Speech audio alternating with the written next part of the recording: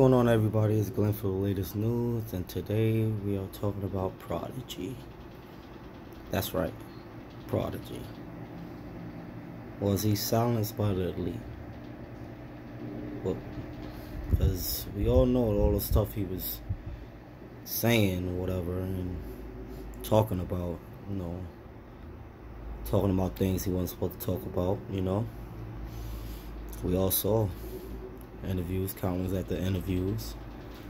I actually got some gems here for you guys to prove what I'm talking about. That this man, he knew stuff that he was saying things that he wasn't supposed to be talking about. When you're in the industry, you can't start just talking about certain things. That's just, they're not gonna have that,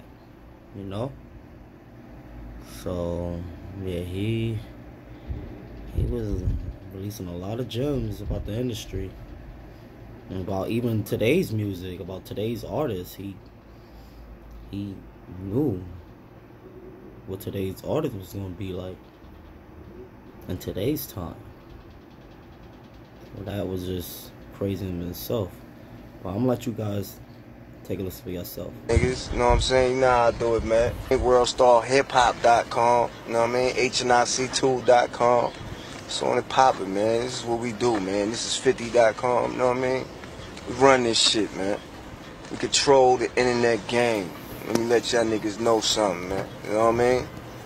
Got a lot of fucking garbage-ass rappers out here running around like these niggas ain't supposed to be rapping, son. You know what I mean?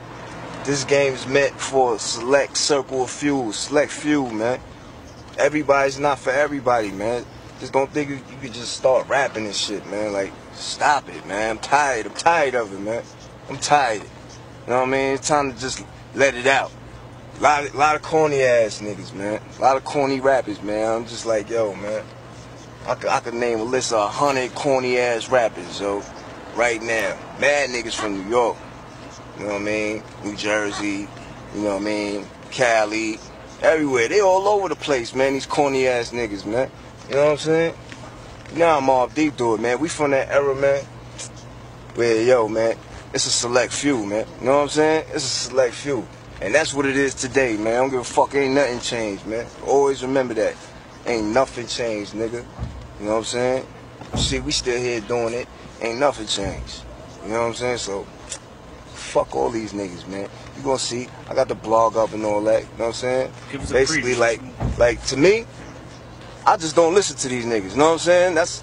I prefer not to listen to this bullshit. I just prefer to listen to what I do what I do, and that's that, you know what I'm saying? Like, there's certain shit I don't listen to, like niggas like Max B and like Jim Jones and Cam, like all that garbage shit, you know what I mean? All the Hell Rail shit, like, I ain't into that shit, you know what I mean? Like Cassidy, certain niggas, I just ain't into certain niggas, man.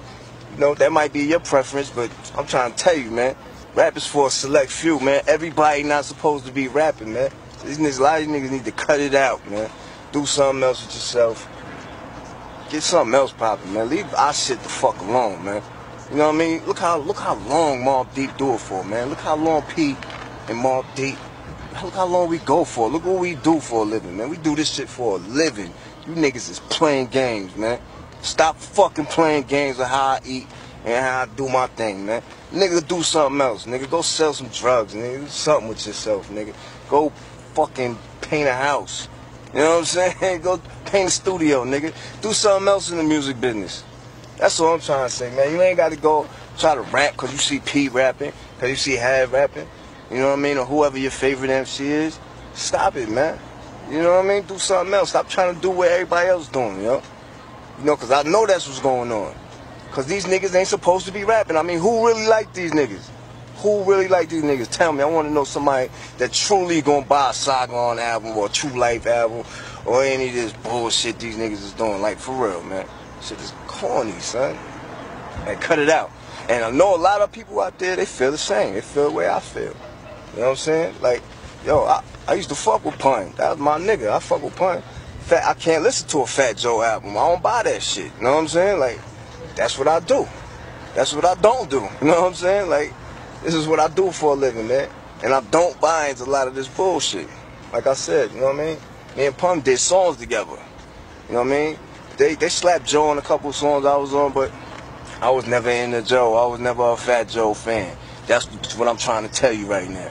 Certain shit P's not into, man. And these are the things that I'm not into. You know what I'm saying?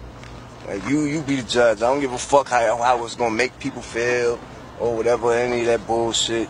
You know what I'm saying? Like, I'm telling you how I feel. I'm being for real. I don't listen to you, nigga. Your shit is corny to me. You know what I'm saying? Like, I'm sure somebody's shit is corny to you, but you just won't speak about it like I will. You know what I'm saying? Like, straight like that. But you see what I'm talking about. You know what I'm saying? I put a long blog up, you know what I'm saying? Put the little blog thing. You know, we got the internet on smash. That's what we do right now, you know what I'm saying?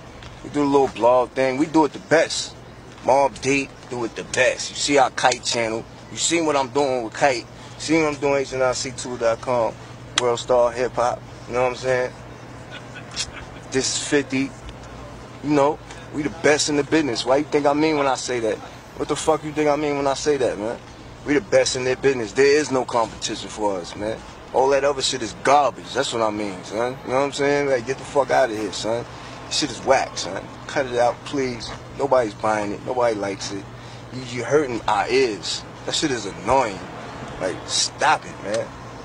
Just because niggas got a chain, some jewelry, and they dress like the motherfucking part they want to be the rappers and shit. Like, cut it out. You know what I'm saying? Let the rap niggas do it. We the professionals, son. We professionals at what we do. Like, cut it out, son. Go fucking do some carpeting or something, man. You know what I mean? Who bothers you the most in this game, right? Go roll a blunt. You know what I'm saying? Fucking, who bothers me the most? Who's the worst? Who's the worst motherfucking rapper on the planet? Oh, God. I think Joe Buttons is on that line. He's on that edge right there being the worst. Like, Joe Buttons, like, you doing 1 million bars, 1 million mixtapes, like, what the fuck is a mood music, you know what I'm saying? You doing murder music, nigga, you know what I'm saying? Cut it out, man. Like, you know what I'm saying? That's just my opinion. I don't listen to that bullshit, you know what I'm saying? Like, some people think that's hot. Some people actually think that shit is hot. Like, but come on, who you gonna listen to? Dem or P? Who the veterans? Who the seasoned veterans at this shit that can tell you what's hot and what's not? You know what I'm saying? There you have it, son. Man, I ain't on no hater shit. I ain't a hater. Do your thing, nigga. You know what I'm saying? But personally, your shit is not popping, son. That shit don't pop in the hood, man. I'm talking about the grimy niggas in the hood.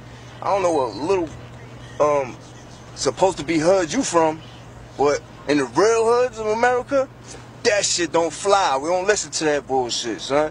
You know, it's Mob Deep, nigga. You know what I mean? G-Unit, that infamous, that gutter, that burnt biscuits, that motherfucking ice pick music, nigga. Oh, man, you know what I'm saying? It's a lot of niggas I could say I don't feel, you know what I'm saying? But you gonna see what I'm talking about. I'll put it out there. It's all love, man. One more thing. What about, you know, the Fat Joe thing? People might think you're just getting on this because 50's going at Fat Joe, you know? Oh, no, I ain't got nothing to do with that.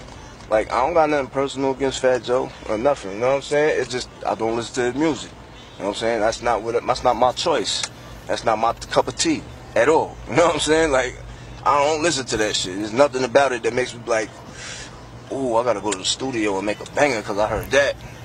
Nothing about it at all, you know what I'm saying? So, that's just my brutally honest opinion. So if you want to be real, I mean, like, for real, man, like, Mob Deep, man. I'm biased like a motherfucker. Mob Deep, G-Unit, you know what I'm saying? Like, my niggas, because we making that real shit, man. Mob Deep and G-Unit is in the same vein. You know what I mean? We both from Queens. We both got the gutter shit, the hard, crazy hard shit, you know what I mean? So it is what it is, man. I mean, like, yo, man, a lot of people, I'm like, oh, P hating, P popping shit, like, whatever, nigga. I'm talking my mind, you know what I'm saying? I bet you scared to talk your mind. Like, you gonna probably see other niggas talking their mind because they see P talking his mind. Like, yeah, that shit is whack, son. You know what I'm saying? That shit is corny to me, son. Like, straight like that, man. Like, feel how you feel and do how you feel. I truly don't give a fuck. There's nothing you could do to me, you know what I'm saying? Like, word, you already know what it is, son. You know what I mean? Niggas just gotta be like, your B.P. a wild boy. You know what I'm saying? Leave P alone. That nigga a wild boy. Word. Wow, such bold statements by Prodigy in that interview there. he was definitely dropping gems he wasn't supposed to be dropping. Definitely dropping gems he wasn't supposed to be dropping. That's another gem coming up. Another interview that he did. Check this out. Rap, and we're very, very excited to have Prodigy, Mobb Deep on with us. He's a Grammy Award-winning rapper and one half of the hip-hop duo Mobb Deep. He recently served a 3-year sentence. Oh, for the evil Second Amendment. That's right. Boy, I tell you, they went after him when he started exposing the Illuminati. And he was recently featured in the 2011 documentary Rhyme and Punishment, a film that documents hip-hop artists who've been incarcerated. He is the great-great-grandson of founder of Morehouse College, and a new book, My Infamous Life, the autobiography of Mobb Deep's Prodigy. I don't know how long we've got it, because I think we got time zones scrambled, and we're about to go to break. But I've got so many questions for you, sir, and we appreciate you joining us today. Not a problem, Alex, man. I'm a big fan. Well, we're a fan of your work. People constantly ask me, and we're going to go to break here in a minute, about Illuminati. They see Jay-Z, all these rappers doing, all these weird Illuminati symbols and things like that. I know folks are going to pause that now and say, I was making those. I'm making those to show people. That's how they do that online. But the point is, you've exposed them. Bottom line, what's your take on that? I mean, to me, it's definitely not a joke, man. It's a lot of real stuff going on out here in this world. Secret societies are real. It's definitely very obvious, that they're at work, and it's at play in the music industry, in the food industry, politics. Everywhere you turn is everywhere. You just got to read the signs. You know what I mean? The writing on the wall, basically, is all in front of your face. You know what I'm saying? Yeah, once people just learn about it and do a little research about it all, they'll be able to see, like, oh, wow, I understand what's going on. You know what I mean? Absolutely. You've got the floor. Lay it out. Break it down. I mean, this reported letter, when you were set up and sent to prison for exercising your Second Amendment rights, I mean, did you write this letter? And because it's very poignant, and, I agree with much of it. So you got the floor. Yeah. I wrote a lot of letters while I was in there, man.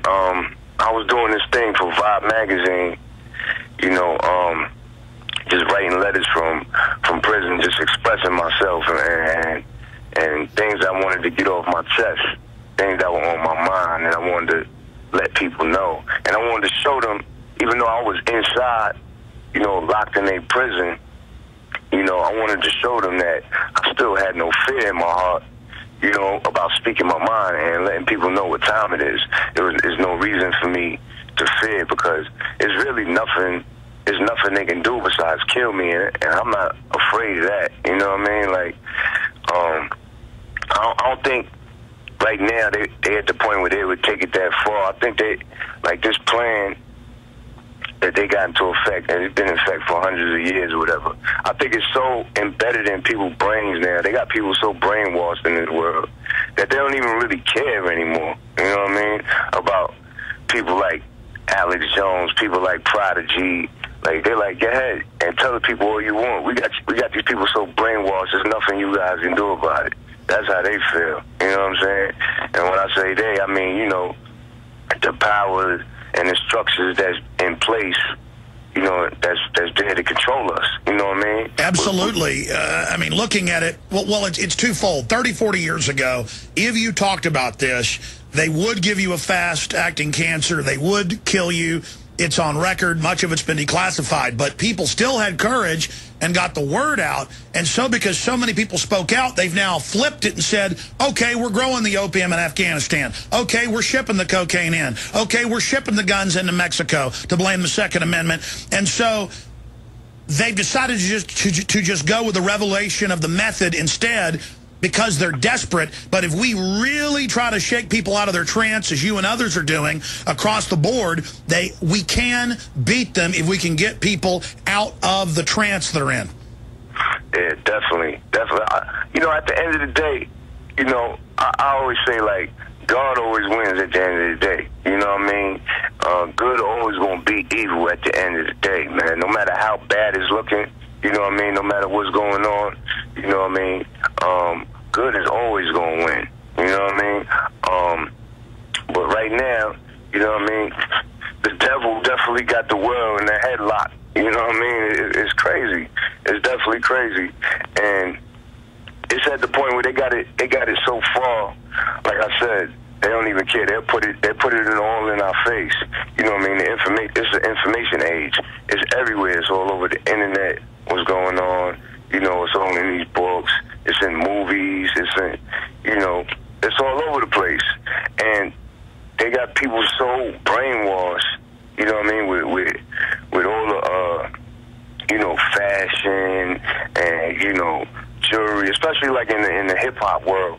You know, in the hip hop community, in the urban communities where I come from, you know what I mean? They got us so brainwashed with fashion, jewelry, and sex and all this stuff. We don't even care to even think about what's going on. You know what I mean? Like a lot of the people that I'm around, like I look at them sometimes, and all they're concerned about is what I just said, like the fashion, the jewelry, the sex, all the stuff that is materialistic and stuff that like is not going to do nothing for their soul or their life. Well, you've had it all, and you know, it's not like I've had it all, but I mean, I've had a lot of success, gotten to meet most of the famous people in Hollywood at one time or another, and once you meet them and find out that it's nothing, it's not fulfilling. What is fulfilling is having truth and information and decency and honor. And but for folks that have never really had some form of notoriety or fame, which you've had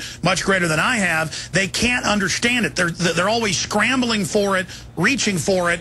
Do you agree with that statement? And what can you say to young people and others that feel unfulfilled because they're not somebody making $10 million a year like a top rap star? Man, I would say it's not all about that, man. Life is not about you know, that chasing that dream. Life is about, you know what I mean, being happy. You know what I mean? It's about having you know, a pure heart, pure soul, eating good, family. You know what I mean? Yes. Love. You know what I'm saying? Like your relationship with your spouse or whatever. You know, these are the things that life is about, raising your children properly, making sure that, you know, each generation gets better than the last one, you know, smarter and healthier than the last one, all of that. These are the things that life is about. It's not really about chasing all these crazy dreams, you know what I mean? Because, you know, even though people want, you know, people want success, you know, anybody wants to be successful, you know what I mean, in life and have some decent money where you could be comfortable and things like that. But, you know, some people really just take it too far and they get caught up in that whole money and success thing, you know what I mean? Yes, I think it's a hierarchy of needs. Success is great as long as you don't compromise to get it, and as long as the success itself isn't the goal. Success in doing good, success in beautiful art, success in developing things, that's wonderful. The globalists, the controllers, create a false success and set up false icons for us so that we'll chase, basically, it's false idols. Yeah, you're right. That's exactly what it is, you know what I mean? Yeah, man, it's bad, man. It's bad because, you know, I try to reach out and, you know, share the information that I know with a lot of people. You know what I mean? Just stuff that I've read over the years and learned about what's really going on, you know, with this government and what's really going on, you know, in this world and everything, and how we should really be living and taking care of our families and our life. And I try to share a lot of the information with, you know, my friends, my peers, or whatever that I grow up with or that I'm around a lot. And I had to learn the hard way that, you know, you can't just push information on people. You know what I mean? They gotta want to know it. You know what I mean? They gotta want to change their life. They've got to open the door. Yeah, exactly.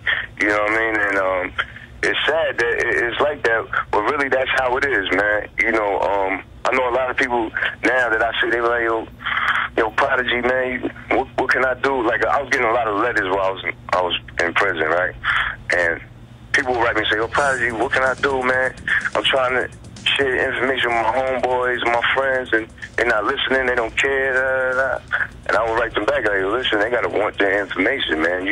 You know, they gotta want that change in their life, man. You can't just make people, you know what I mean, change. That's something that's a phenomenon that has to happen on its own. You know what I mean?" I'll tell you what, Prodigy, stay with us. We've got to go to break for just a moment. Prodigy of Mobb Deep is our guest. We'll be right back. More, excuse me, more bold statements and stuff by Prodigy. You know, just not really caring what he say, and when you're in that industry, you just can't do that, unfortunately. You know, so he was marked from start. Got some more gems. Another gem here. Check this one out. One of your life lessons this time, one of them, pain. I look at pain as my friend. This Pain man is really like started to show somebody that's just signs gonna always be there. Illness. And, you know, we learn from each other. You know what I mean? So you found the good in it.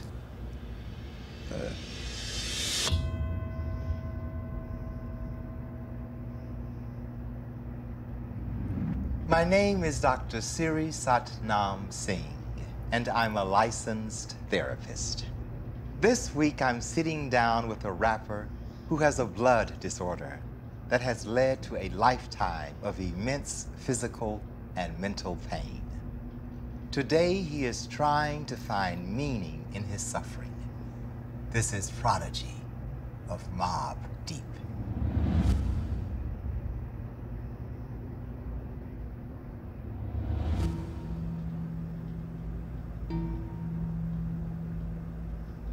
Pain. You've had a lot of pain in your life. I was diagnosed with sickle cell anemia, SS type. That's like the worst form. When I was 3 months old. Sickle cell is, for the people that don't know, you know, is a hereditary blood disorder where my blood cells don't carry enough oxygen, and when a blood cell doesn't carry enough oxygen, my blood cells change shape. And then they interlock with each other. And then it's like a domino effect. They all start interlocking, and wherever that happens at, that's where the pain happens, as excruciating pain. Like, it's to the point where I can't even move. They have to pick me up or put me in a wheelchair and carry me to the hospital. Like, I can't move my body, I can't move my legs or anything, because the pain is just incredible. I couldn't do any strenuous exercise, couldn't do any contact sports. You know, there's no cure for sickle cell. I don't know, I feel like it gave me a mental disorder a little bit. You know what I'm saying? It was really traumatic, just going through all that pain as a kid, and then next thing you know, a week later, I'm back to normal. It made me not believe in, like, God. I ain't believe in God. Just, you know, having conversations with God, begging God to make the pain go away, and then the pain wouldn't go away. So I'm like, who the hell am I talking to? God is not responding, so I don't believe in that. You know what I mean? Power. What does that word do to you? Power, the loss of power. The loss of power?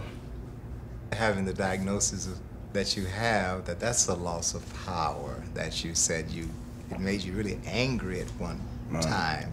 You don't like to be powerless. I never thought about that till you just said it. Like, that definitely triggers me to become self-destructive. Like, you know what I mean? I just get angry and like. Oh, yeah. What's one episode that really triggered, you know, your destructive behavior when you had a loss of power? Any business deal, anything? Yeah, it was the main one. I was doing this business deal with somebody, and they actually took some of the footage. It was like we were shooting something. I had spent a lot of money on this, and they had like hijacked the footage and was demanding more money from me. I was fucking pissed. I threw the phone through the window and all that when I got off the phone to do it. And that night, when I laid down to go to sleep, you know, all the lights was off in my room, and I'm laying there, and I seen a black shadow walk across my room. And it looked like, the only thing I could describe what it looked like the black Spider-Man. Now, you went on any drugs? Nah. No, No, I just 6 want years straight. I'm like, I just want to deepen you into Super this healthy. is your life. Okay. super healthy, clear-minded. Okay. I'm doing positive things. Yes. Like I'm not. So I just laid there, and I put the sheet over my head, like a little kid, and just like forced myself to go to sleep. And I woke up the next morning. The pain woke me up. I haven't been sick in 6 years. And I was in so much pain, I had to be carried to the hospital. You know, I knew what happened automatically. I already knew what it was. I already knew what that black shadow was. It's a story that's told about this black shadows that attach themselves to people here on the earth. And they feed off of negativity. They feed off of anger. I said, oh, shit. Like, that shit is real. And it showed itself to me. I was allowed to see it. You know what I mean? And this was when I was about maybe 26 this happened. Maybe 27. From that point until age 33, I got locked up. You know what I mean? I just been on like a downward spiral from that point, you know what I mean? And I was locked up for a reason, because I wasn't living right. Had nothing to do with a crime. It had to do with everything spiritual. That was like a slap from God, like, the fuck are you doing? I'm just hearing all this. The incident that you talked about with your business deal activated emotional pain and mental pain that you could not overcome. You couldn't work your way through it, and then you got this physical pain. What, trying to make yourself sick.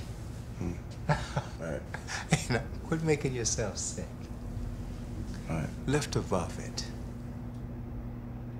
Throughout life, with all of this consciousness you have to defend against what you know, what you see, what you hear.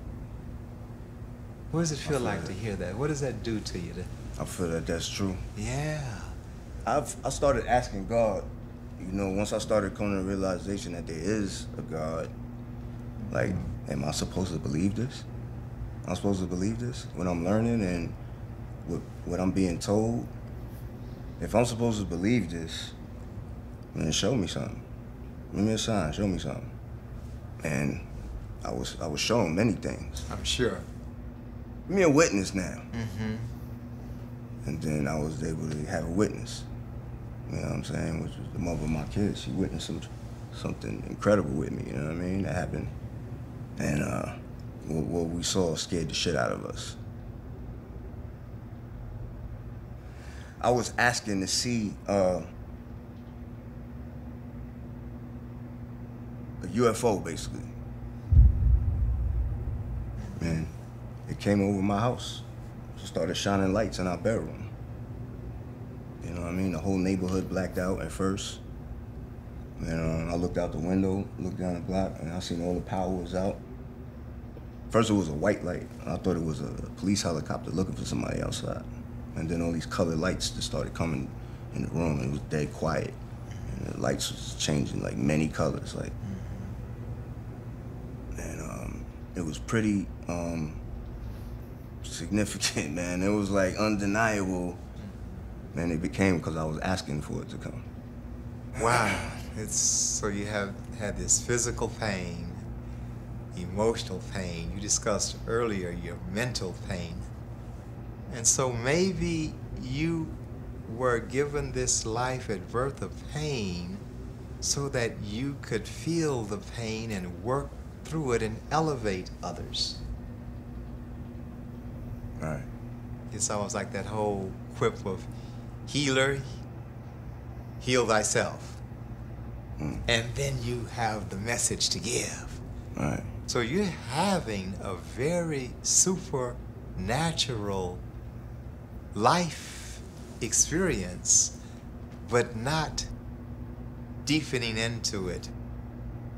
That which is super normal, you're trying to rationalize and make it normal. Right. It's not normal. It's not normal. I don't think you're normal. And here you are feeling weird, different, disjointed, conflicted, because you're trying to be normal. You're not normal. And that's okay. Right. It's really okay. We love you for being that. We honor you for being that. But you have to honor you and love you for being that. And you could tell that man Prodigy was nervous that whole interview. He knew what was up. He knew that was at the game. They must think we fools, though. That's what I'm talking about in Romani. I looked down on Illuminati. And the cause of death, y'all know what it was. Choking on an egg.